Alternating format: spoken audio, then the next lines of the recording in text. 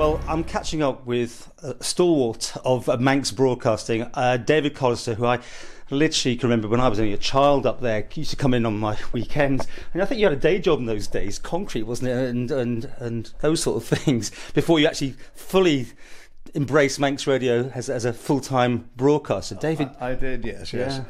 But it was the country music that got me first interested in talking to anybody. I got really hooked up on country music, and it was from that I sort of moved into the radio area with it. Yeah. It just seemed a natural fit. I mean, you were just so good at it, dare I say. You enjoyed, away from the music scene, of course, you got into current affairs. Manx Radio's Mandate programme. I did, yes, yeah.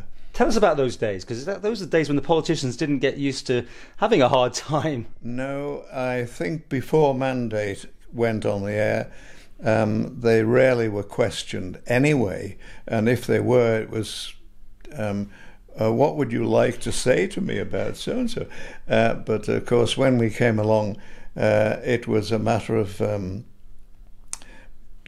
trying to get some hard questions to them, trying to make them give answers that the public needed to hear, you see, and it worked out. I mean, initially they were a bit guarded about it, but I think fairly quickly they realised that it was in their interest to give honest answers and not try and be evasive.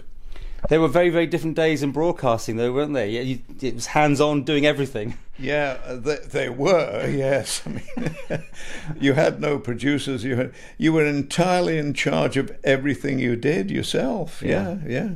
And you made a team with Charles Gard very much yourself. I mean, I joined you briefly. I was a young chap, and it didn't fit me at all, that stage Mandate. But you guys very looked after us and that sort of thing. But an important part, I think, you've played in Manx broadcasting. You accept that you are that living legend.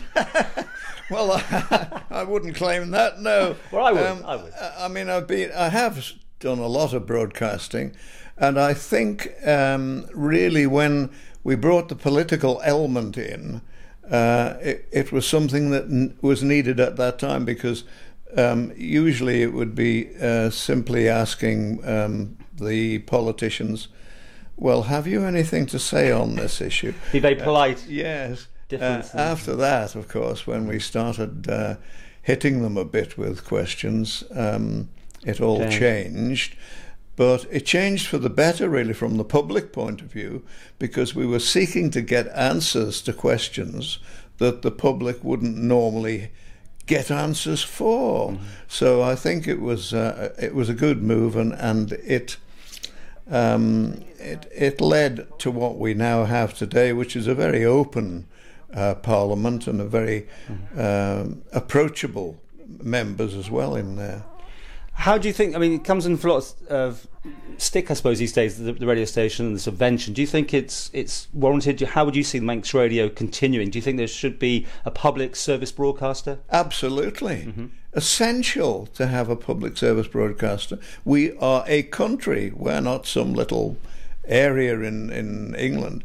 And I think the public service broadcasting needs to be supported in whatever ways it can.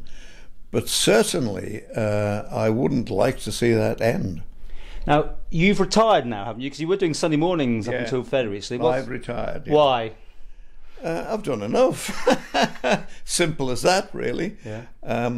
I think you come to the stage where you're not offering anything new, anything more, you know. Okay, well, I hope everything goes well for you. Certainly, you've been a very big part of my life with radio. And you still like country music? You're still playing the country music? Yeah. Well, I don't do the show now, but I still like country music. Obviously, I've got a very large collection of CDs and LPs, house full of them. But I don't often listen to them now, really. No. How are you feeling your retirement then? What are you doing? Sleeping mostly. Not going on cruises or things like that? No, nothing like that at all. No, I'm just taking life easy, I suppose you could say. How would you like to be remembered? Oh my God. I once asked a very famous star, well, he wasn't a star, he was an actor, I think, how would you like to be remembered? And he said, I'd just like to have a sign saying, please keep off the grass.